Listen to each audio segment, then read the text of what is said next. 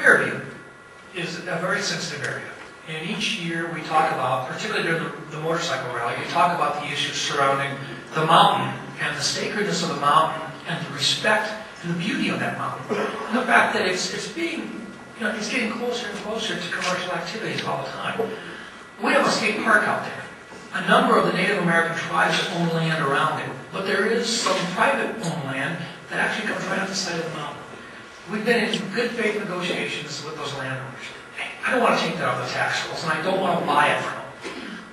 But we're talking with them about purchasing a conservation easement from them so that it stays as ag land. That way it wouldn't be developed. They could keep it, it would still be on the tax rolls. They're listening to what we have to say.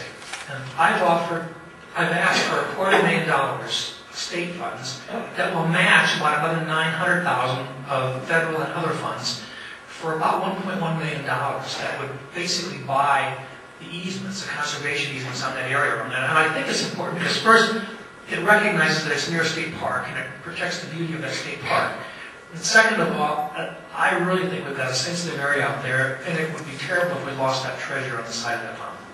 So I hope that you would look at that as a positive thing.